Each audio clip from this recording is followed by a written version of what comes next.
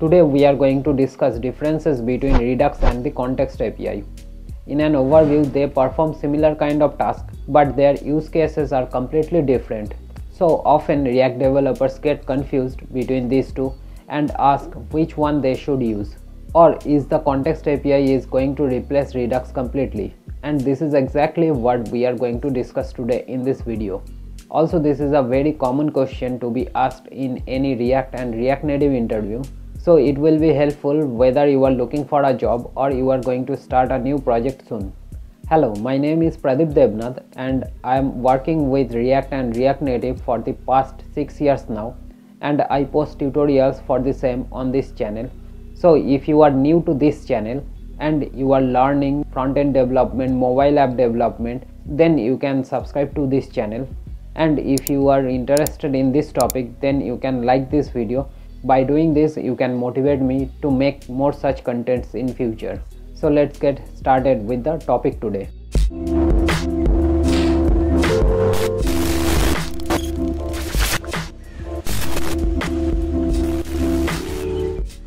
Redux and the Context API both are used for managing state and passing data to any component in an app, which prevents prop drilling.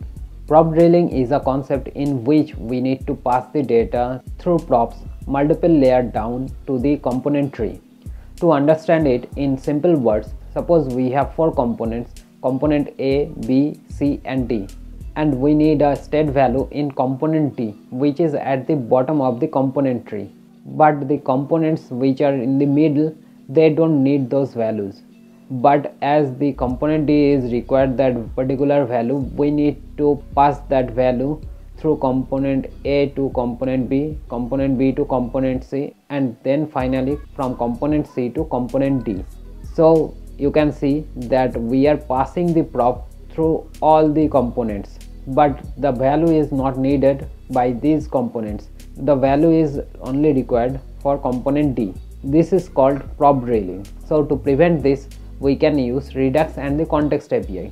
For React Context API, as the name suggests, it is part of the React library. So you don't need to install any package to your React project to use it, and it is pretty easy to set up as well. But on the other hand, Redux is a third-party package which, by the way, works with any JavaScript frameworks such as Angular, React, Vue, and for vanilla JavaScript as well. So to use Redux, we need to install it separately to our React project, and then we need to set up it. And the setup is pretty complex over here. To set up it, we need to write lots of boilerplate code.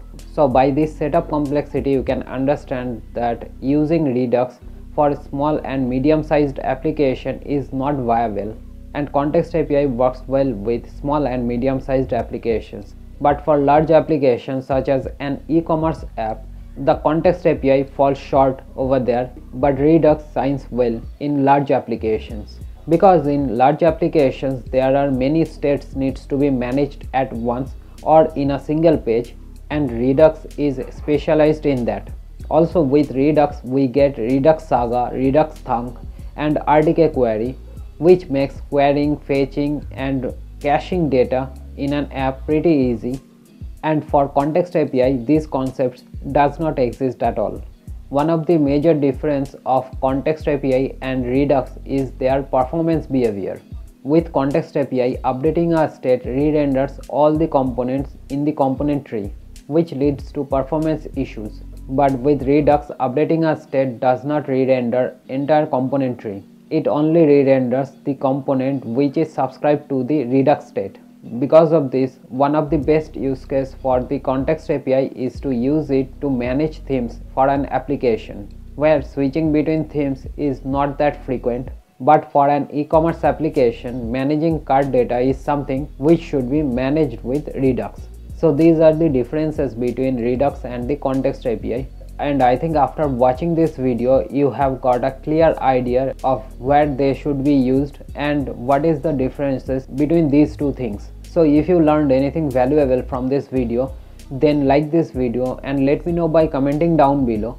And if you have any kind of suggestions for me, then also you can let me know by commenting down below. And I will see you guys in my next video. In the meantime, have a great day. Goodbye.